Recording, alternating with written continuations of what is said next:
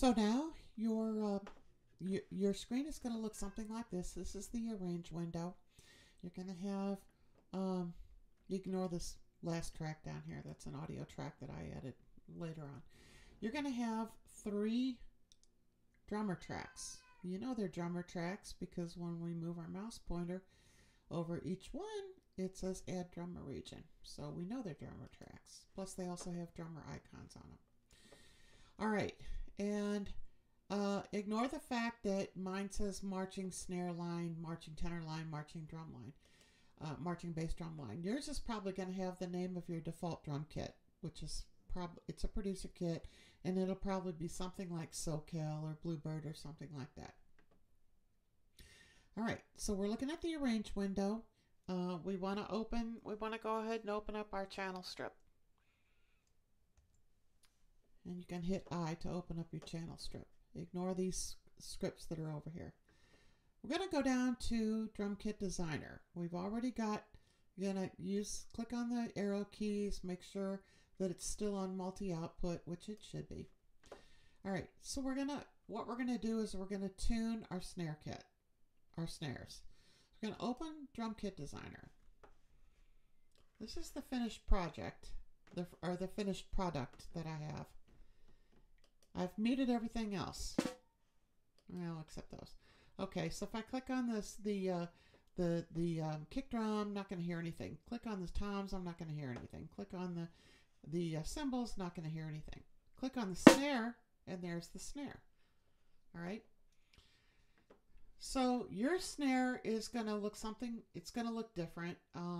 You're going to want to tune it something similar to what I have. So as soon as because this is a producer kit, it's a multi-output kit. That's a producer kit. When you click on a drum kit piece, click on the snare. That's all we care about right now. Marching snares, from what I've heard, are typically tuned up kind of high and they're dampened. So they don't sound like studio drum kit snares. So typically when you open a default drum kit, your snare is going to sound something like this. That's not a marching snare. All right, so what I do, or what I like to do, is tune the snare all the way up and dampen it up to about maybe 90%, something like that. Okay? And that sounds more like a marching snare to me, anyway. So now we've got it tuned the way we want. We're going to go under view, and we're going to change our view from editor to controls. This is where we mute everything we don't want it to play. Drag that out so you can see the whole thing. And you're going to mute everything in this kit that you do not want drummer to play. And we don't want drummer to play anything but snares. So we're going to mute the kick. I've already done that. This shows what the controls look like with everything muted. Hi-hats muted, rides muted, claps, tambourine, shaker, go all the way down and look at the whole screen. Make sure that everything's muted. The toms are muted. Yes. You can leave the sticks unmuted. They're not going to play anyway, but in case they do, they sound pretty good, so you can leave it unmuted. But everything else, the cymbals, all the cymbals, the toms, the kick, you want all of that muted. You're going to go here into the snare section. And you're going to pick from the drop-down list, you're going to pick something tight, like a tight maple kit or the tight snare 2, something like that. So I picked maple kit snare 2. All right. You do have different options of different snares that you can pick. All right. So once you've got everything muted, yeah, leave your snare overheads on. You need some mics on those snares. Mute everything else. You're going to go up here and save the preset. So you're going to click on the drop-down arrow. Your preset is going to say something else. It's probably going to say Bluebird or SoCal Kid or something like that. But you're going to save it. You're going to save it and call it Marching Snare Line. Okay.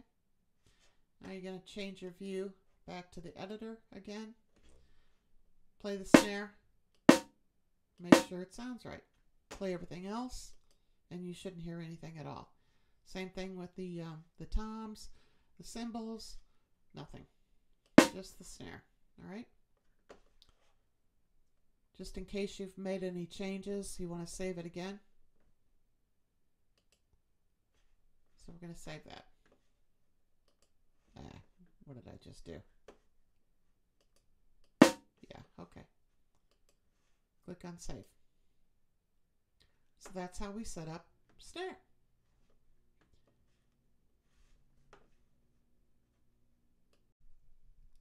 So now that we've got our snare, tenor, and bass drum, marching bass drums set up and tuned the way we want, you can close out of Drum Kit Designer, and we should be looking at an arrangement window that looks something like this, with your three, like I'm pointing to here, your three drum kits, your three drummer tracks. All right. If the channel strip is not open here on the left, it will be, but if it's not, you're going to open the channel strips, and that's what you're looking at right here. All right. Ignore the fact that some of these plugins are open and running. I'll explain those later. All right. So we got those there. We're going to save this as. We're going to make sure your arrangement markers are correct. Make sure your tempo, your time signature, and project length are correct. I'm going to save that as a template. And call it marching drum line is fine. I already have that template anyway. Okay, so we've saved our template, and the next step is going to be set up the drummer regions.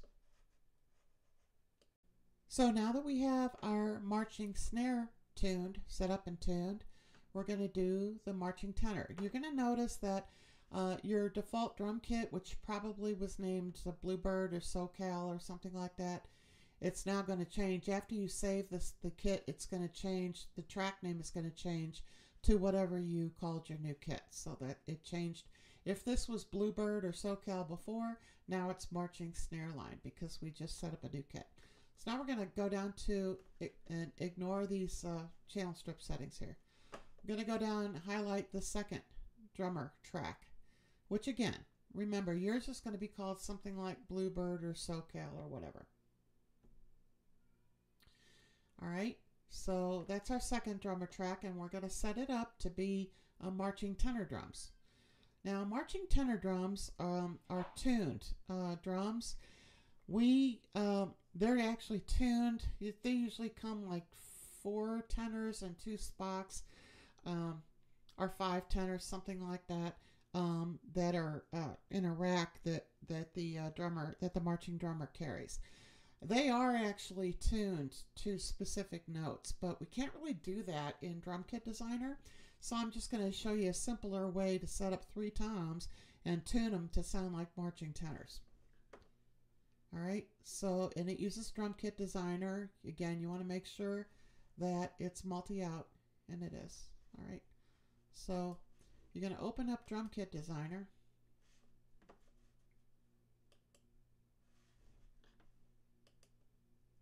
All right, now I've already set up my toms the way I want them.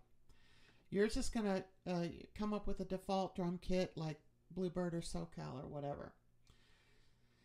So you're going to change your view to controls.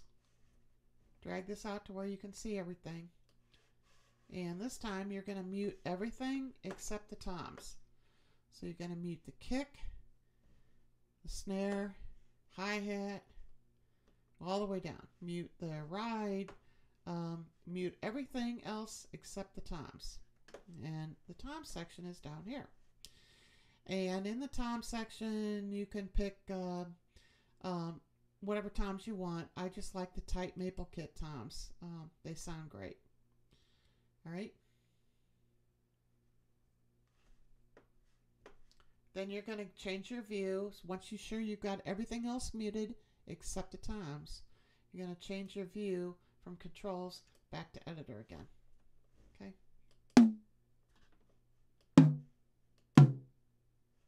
All right. Now with the toms, see if you click on the kick, nothing's going to play. Click on the snare, nothing's going to play. That's fine because everything's muted. We don't want them to play. All right.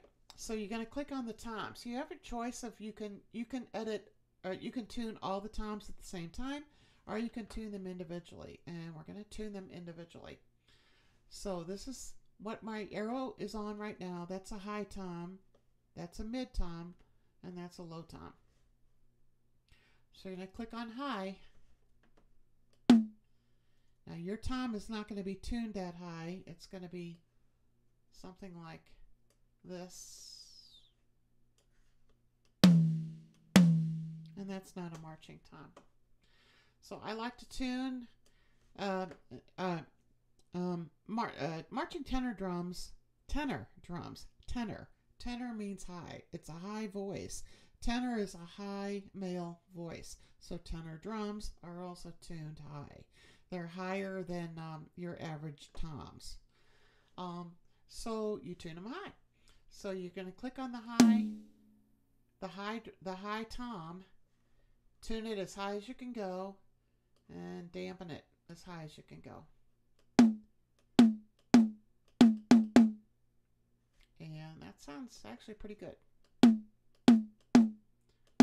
Yeah, it's supposed to sound like that. It's supposed to sound high. Now you're going to click on mid. All right, this is your mid tom right here. You're going to do the same thing. You're going to tune it up as high as it'll go and dampen it up to 100%. And then that's your floor tom right here, your low tom. So you're going to click on low, do the same thing. Tune it up as high as it'll go and dampen it up to 100%. Hear how they're pitched differently? They're pitched a lot higher than ordinary toms, studio toms would be. These are actually pitched closer to what real tenor drums would sound like. Again, you can't tune these to specific notes like you should tune real marching tenors, but this actually sounds pretty close. So you can take your 3 toms here and tune them pretty close to what a marching tenor would sound like. All right. So you got them tuned. You've got all the other kit pieces muted like you want. You're going to click on this drop down arrow key and save the preset. And I already have mine. I called it marching tenor line. So just going to replace that. That's fine. All right. So there's our marching tenor line.